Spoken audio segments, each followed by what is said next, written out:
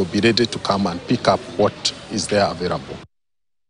Wadau katika sekta ya utalii wanamatumaini kuwa sekta hiyo itaimarika kwa ukamilifu baada ya janga la corona ambalo liliathiri pakubwa na kulemaza sekta hiyo.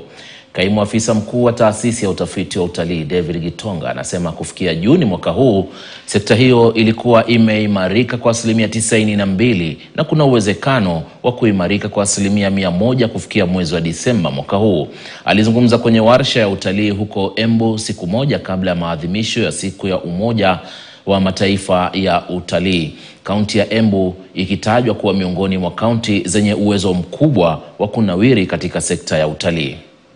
We are in a workshop that puts together stakeholders from the tourism sector and the tourism sector agencies under the Ministry of Tourism, of course led by the Ministry of Tourism, in order to interact and get to know how we can support the stakeholders in tourism. Kama hatungeongelelea jambo la tourism tukiwa kwa chini ya umbrella na kuambia serikali leteni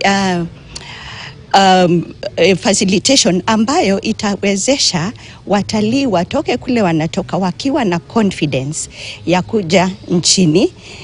Kwa hivyo kama hatungefanya hivyo hatungeweza kupata zile nambari 2,000,000 na kupita juu. We still on the recovery path since COVID and we have made tremendous progress in that area. By the end of 2022 we were at 73% recovery. By the end of June this year, when I talk of recovery, I'm talking of recovery towards the best year numbers of 2019.